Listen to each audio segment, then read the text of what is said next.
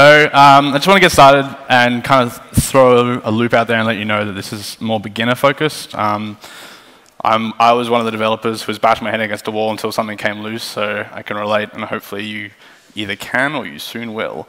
Cool. So when starting with a new tech stack or system, more often than not, we'll bite off more than we can chew, and GraphQL is pretty much the defining rule of this. Today I'm hoping I can help you avoid doing so as we look to replace our old REST APIs or try and match them with some form of GraphQL implementation. So g'day, I'm Lachlan, I'm from Australia, and this is my talk on refactoring your mind from REST.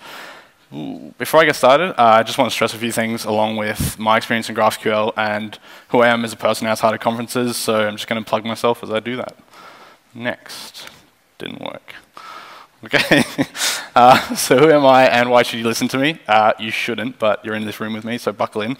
On a serious note, I should talk about how this is a bit of a subjective talk, and my struggles may not have been your struggles, but I'm just trying to fill a documentation gap which I experienced. So my name is Lachlan Young. I am a self-taught full-stack software developer working in the React space in a company called Max Kelson in Australia.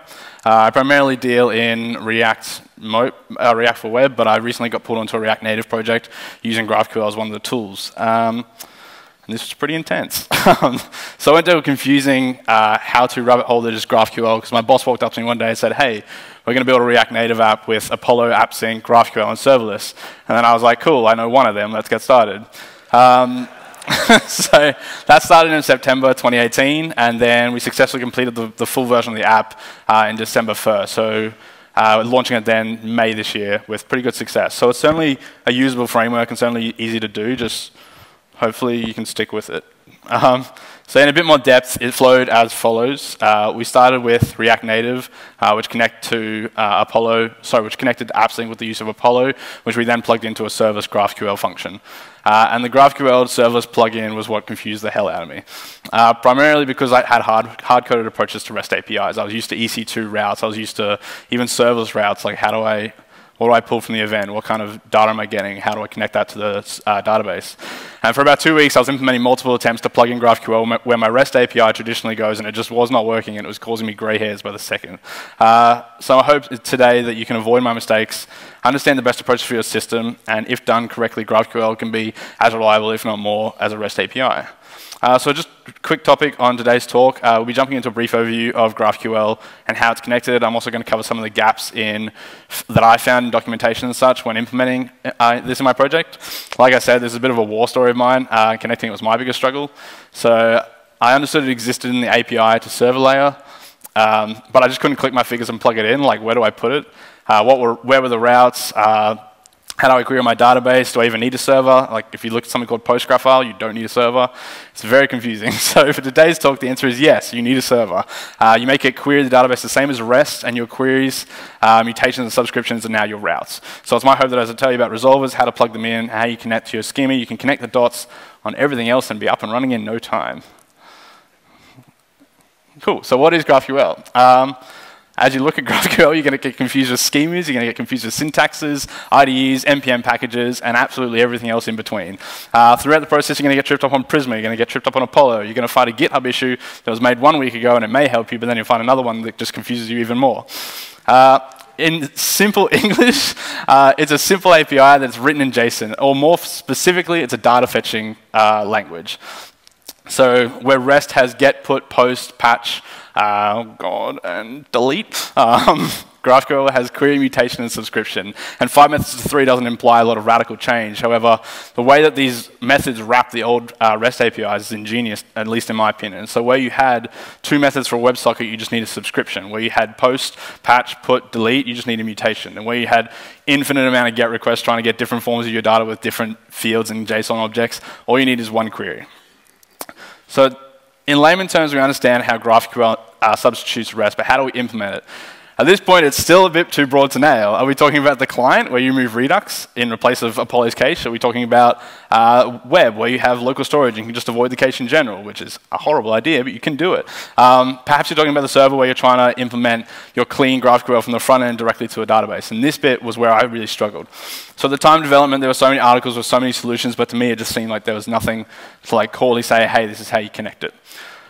Okay, so enough of the backstory / struggle story. Let's move on. With GraphQL, you'll come across something like this. And this is a video which I don't know why I'm going to attempt to play. So, cool.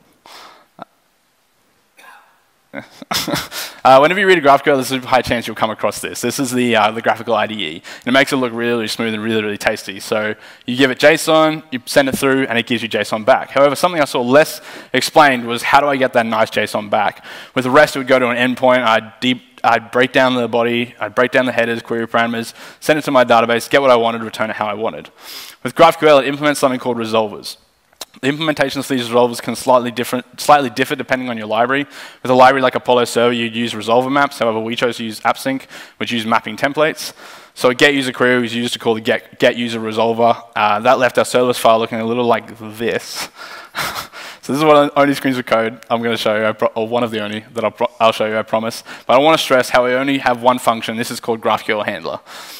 So GraphQL handler is now our one point of truth, our one endpoint.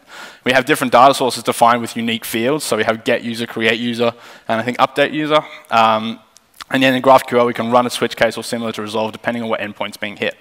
So pulling this full circle, the reason this is done is because GraphQL is still an API. It still needs endpoints and still needs method. Your methods are now just queries, mutations, and subscriptions. However, where a REST API would have multiple endpoints, GraphQL is designed to only take a single endpoint. And this resolves depending on what it's called.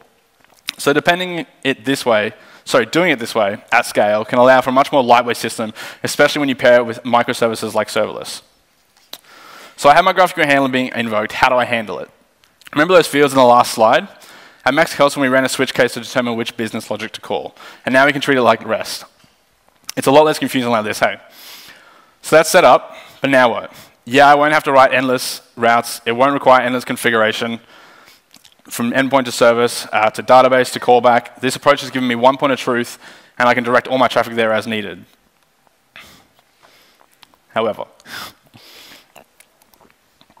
it should be noted that with one point of truth, you also have one point of failure. Just because you use GraphQL doesn't always mean you should.